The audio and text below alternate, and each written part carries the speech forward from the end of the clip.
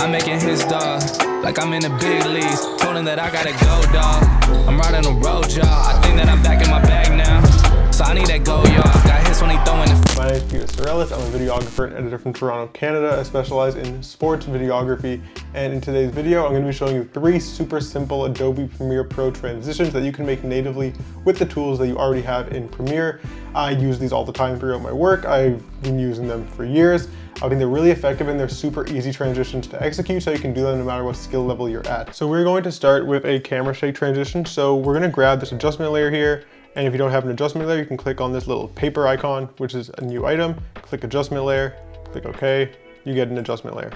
So let's just call this one effects. We'll drag this onto our timeline. And for our camera shake, we want this adjustment layer to be 6 frames long. So we'll hold shift and the left arrow, go back 5 frames.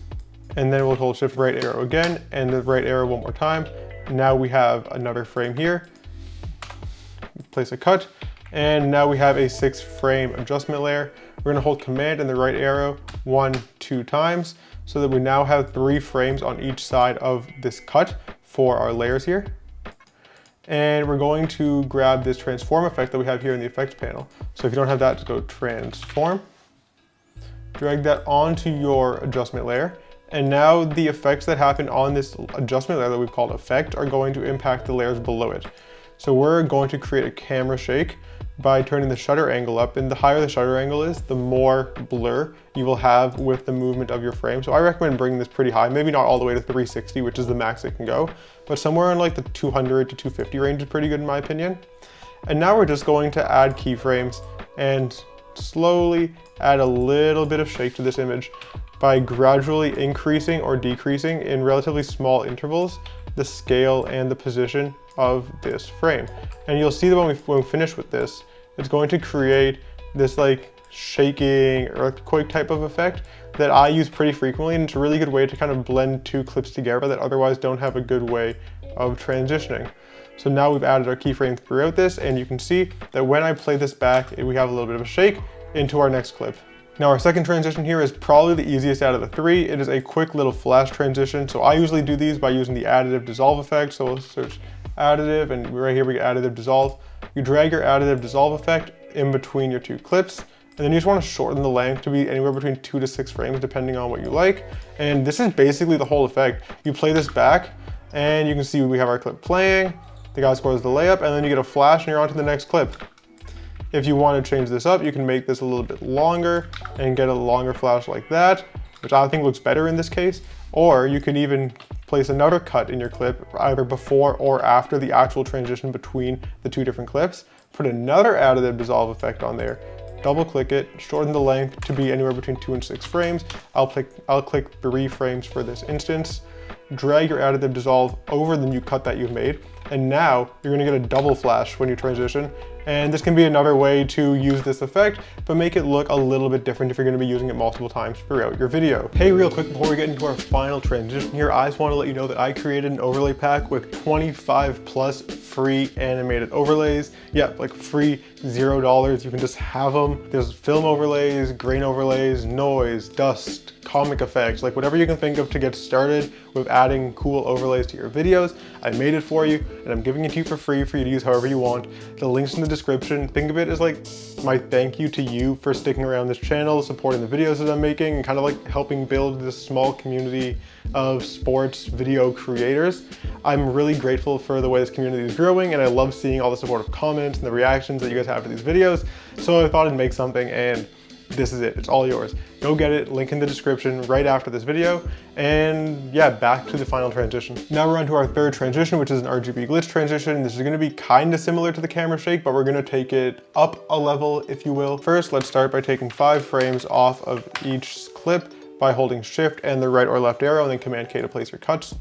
Then you're going to highlight the clip, hold option and drag up to create 3 copies on each side, like so.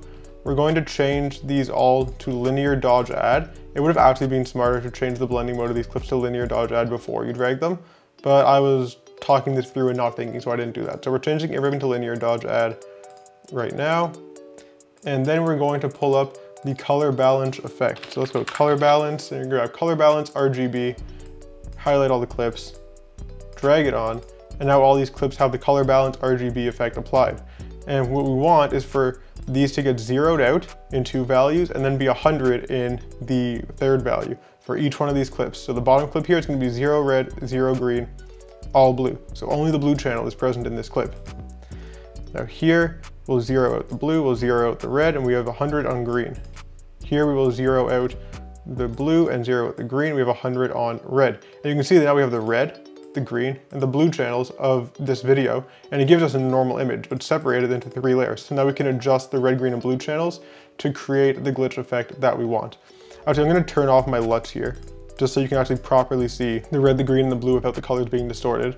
If you want these LUTs, by the way, and you like the way that this picture looks, I do have a sports video LUT pack on my website. The link's in the description, you can go check it out. Anyways, I'll turn off the LUT pack here, so you can properly see that we have all these layers separated.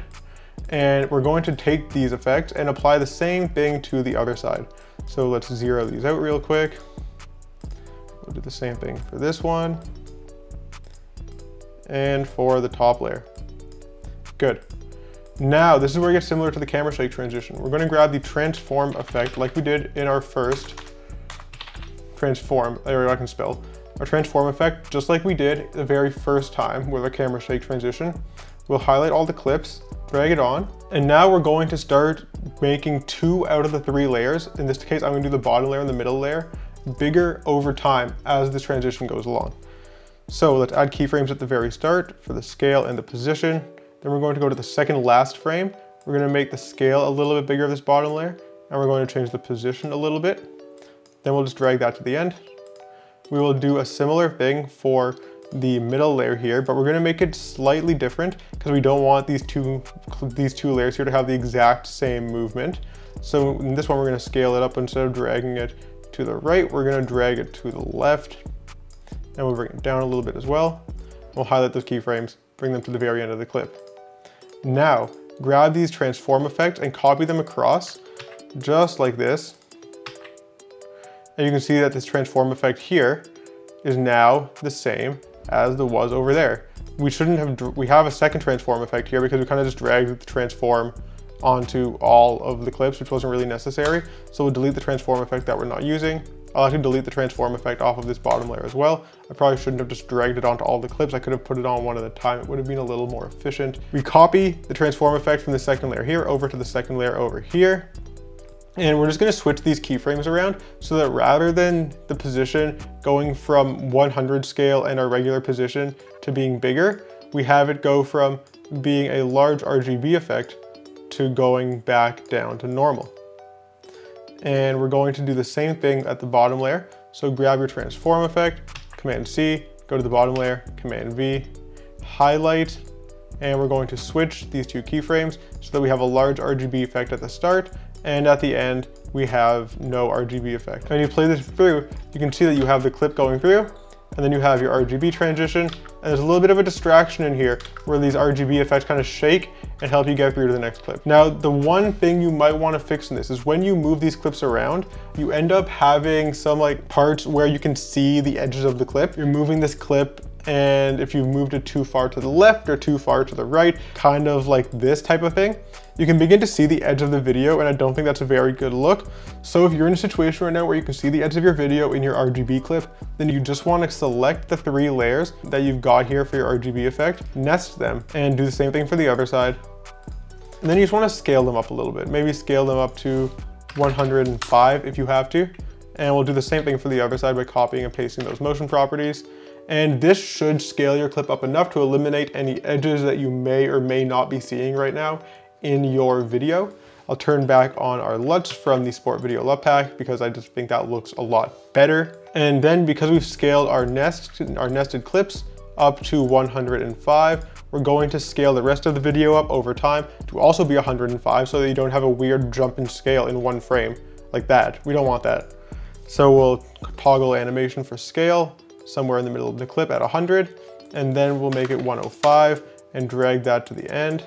Here, the clip is going to be 105 and then jump down to 100. So we want to add a scale property at 105, toggle that animation, and then go somewhere into the middle of the clip, bring it back down to 100 gradually over time.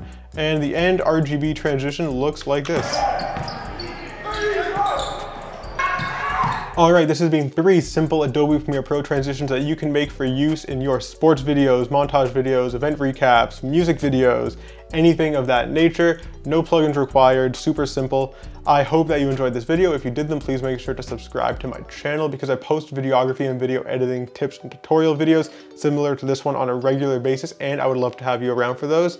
And if you have any other comments or questions regarding this video or anything you didn't get because I went over stuff too quickly, drop it in the comments. I will try my best to get back to everybody down there and answer any questions you might have. Anyways, that's going to be all for this video. So until next time, peace.